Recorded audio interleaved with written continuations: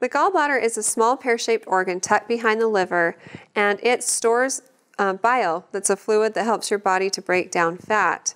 Sometimes you can get little gallstones in your gallbladder that prevent the flow of bile, and it causes stomach pain, sometimes even pain in the shoulder, and nausea and vomiting. If you're just having mild or occasional symptoms and it's not too bothersome to you, then just kind of watch what you eat. You may notice that your symptoms get worse when you eat fatty foods, and so avoid these things to avoid flare-ups. But if your symptoms start to get more severe, then it's time to talk to the doctor. And in some cases, you need your gallbladder removed.